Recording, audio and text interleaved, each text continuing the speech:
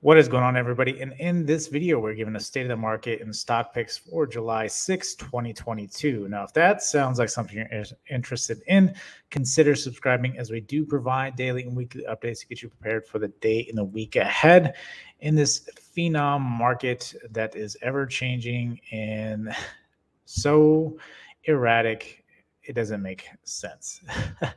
But ultimately understand that this market is guided purely by the Fed in its battle on inflation.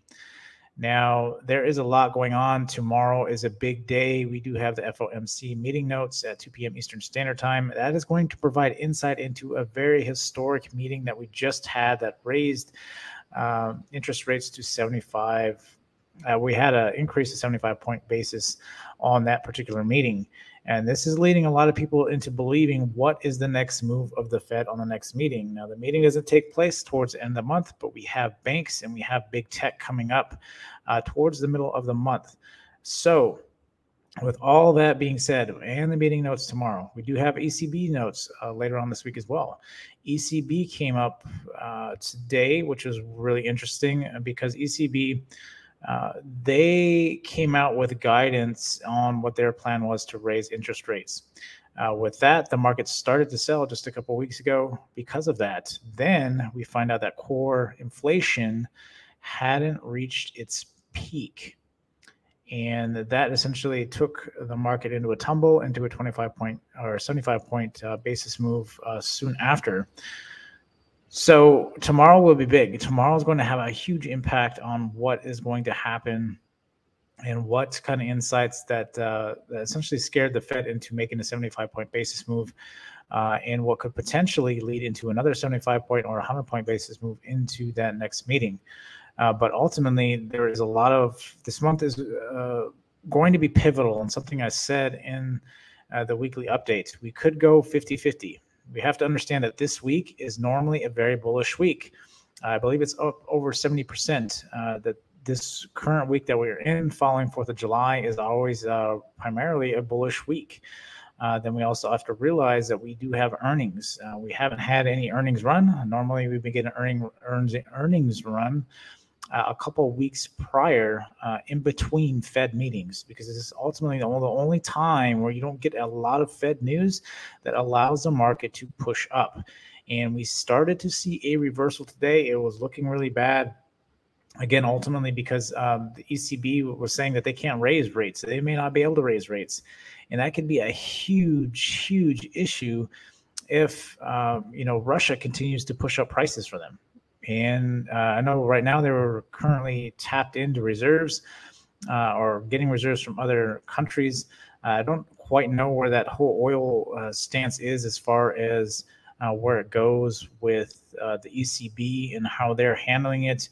But we do know that Russia is essentially in charge over there and guiding the European prices with what they're doing. So when will reserves run out, and when will if Europe can't make any changes, make any rate increases any more from what it is, it could lead to what is the big question. What will that lead to? And understanding that even though we can do as much as we want here in the U.S., that's fantastic, but we have to also understand that supply is changed within multiple hands throughout the world.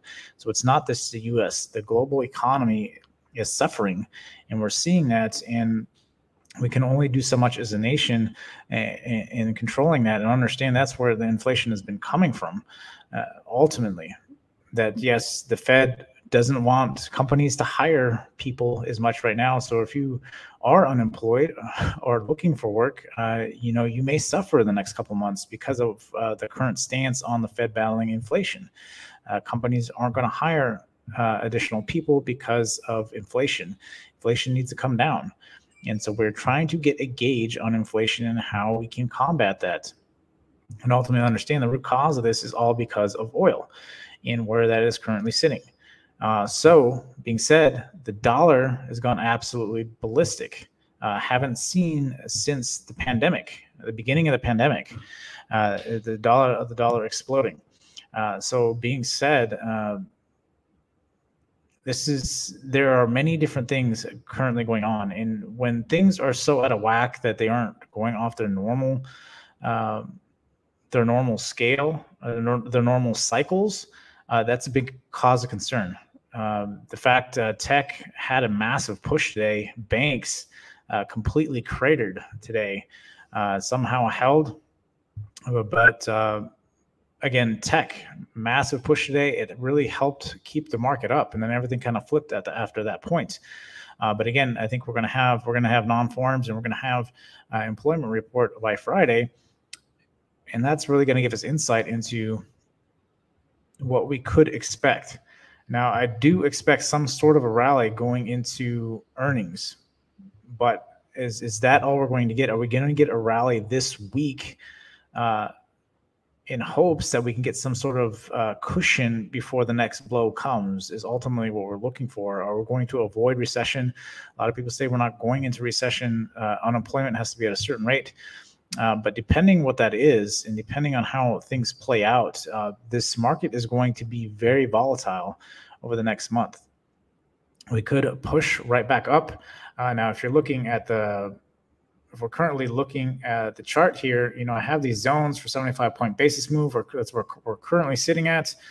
Maybe they say just 50. Maybe we'll make a run. Maybe our rally will consist of a run up to roughly around that 40-50 mark, which would put us right back essentially at that 20 EMA monthly. So a retest of that 20 EMA monthly. We came close to the 50 EMA. It's something I've always talked about. You break the 20, you're going to get a nice push down to the 50. You're going to get a retest of the 20, then potentially sell back off at that point. And now if we sell back off and we recover, make a lower high and continue pushing, we could get a reversal. Now, more than likely with the news that's coming out, and we also still have midterms coming up, it can be very pivotal, and we can continue to sell off. Point being is at this point, everything is 50-50, and the market is extremely sensitive to any information that's coming out because of recession fears and what that entails. So again, the next couple of days are going to be important, but more so the earnings coming up are going to be extremely important now that we got bank earnings coming on around the 15th, around the middle of the month. So about another week, a week and a half, we're going to have bank earnings, and that's really going to dictate the direction of this market. So being said, that's currently where we're at. So really watching this 38.64 tomorrow. Are we going to reject at the 50-point or the 75-point basis move and kind of float around here? I think the market might, because I think the market is afraid that we could potentially come at 100 points. We could come at 75. Now, if we get some sort of positive data, I think we could potentially run up to the 50-point basis move, roughly around that 40.53. But again, we are really waiting to see what's going to happen with data. Those notes may point to something really bad, and it could send us right back to 36.36. And again, I don't want to keep retesting this major EMA weekly support and then break it and down to the 50 monthly. It's going to get really tight here, and you're probably going to potentially see a lot of chop if we do break this major support, trying to break that 50 monthly. Again, I think our bottom is close, but I do believe we could potentially have one major sell. Really just depends on how oil acts over the summer. If we continue to see higher inflation, I think we could potentially see one strong more leg down. That could be the turning point for us to start heading back up. Rightfully so, roughly around where everything midterms and stuff start kicking off and is all over. We could start making our way back to all-time high by the end of the year, potentially. But we have to see. Inflation has to be under control. So we have to see how this is going to play out. Ultimately, we have to see how aggressive the Fed is going to get. So that is the SPX. So really watching this range. It did kind of break out of this 38-31 range, and then holding that 37-39 bottom currently right now. We'll have to see again if the market's just going to hover around the 75 100-point basis move until we get an answer from the Fed. Now let's take a look at Bitcoin. Now let's take a look at Bitcoin. Bitcoin is still currently holding at roughly around that 20 mark, or 20K mark. Again, we haven't got a true like real break and real push down and then retest. We had some kind of a weak retest and bounce here. We're filling a 19K mark, but that retest will really dictate if we're going to continue to sell off. And again, the market is so sensitive right now. This is something why I go over the index. And you have to understand Bitcoin, everything, when there's fear in the market the way it is right now, and fear of the consumer just not wanting to buy because they're not of the uncertainty. Whenever there's uncertainty, the market, the consumer is not going to buy. And so that's what is dictating everything, even Bitcoin at this point. And Bitcoin is taking over, something I've talked about. I think after this recession that we go through, Bitcoin will be, I think, part of everybody's everyday life. Very much so. I think Bitcoin's, the technology in itself, a blockchain, will be accelerated by this, by the current recession that we're currently going through and continue to go through. And understand this does take time. It's not a quick overnight, it's overdone with type of thing that this thing has. It takes time to pan out. So being said, that's currently where crypto is. It'd be interesting to see where it goes from this point. Tesla, again, their numbers were under as far as deliveries and stuff. They're having more and more issues as far as parts, not just chips. So that is also a concern with Tesla. So it'll be really interesting to see what they do on earnings. Their earnings is on the 20th, I believe. So their earnings is right after the banks. And again, it's consolidating very nicely. If it does get a breakout of this, I think we could again get a potential rally. Tesla, I'm sure it can easily do 100, 200 points for any kind of rally, but ultimately understand it's not going to be breaking all-time highs.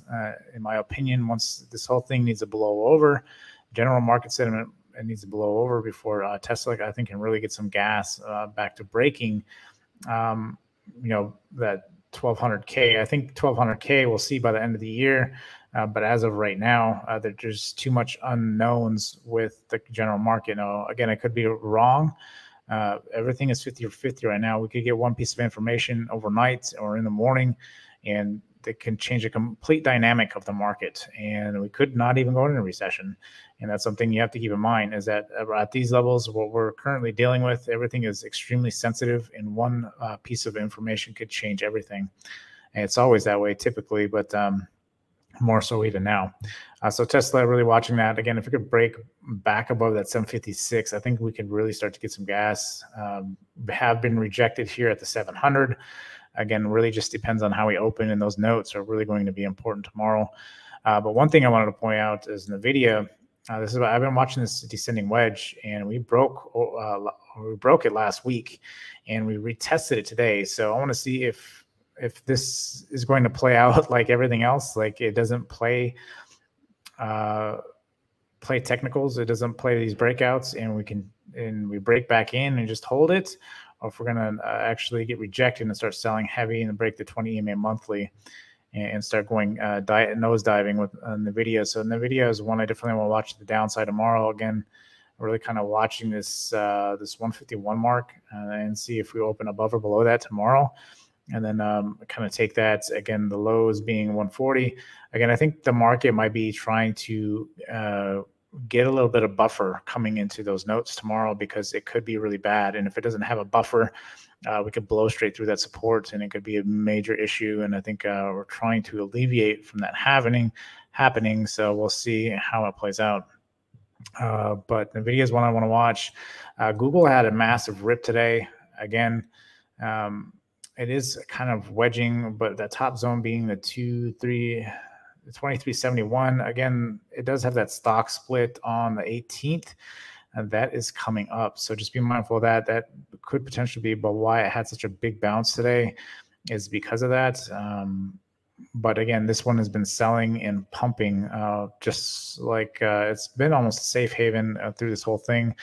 Whenever people want to rush back into the market, they go for Google, and it's been taking off.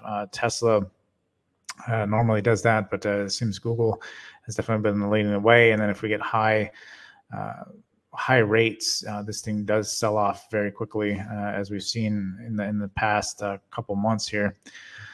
So I want to keep an eye on Google as well, Tesla, Google, NVIDIA. Let's take a look at BA. BA is still holding very well with the 133 mark.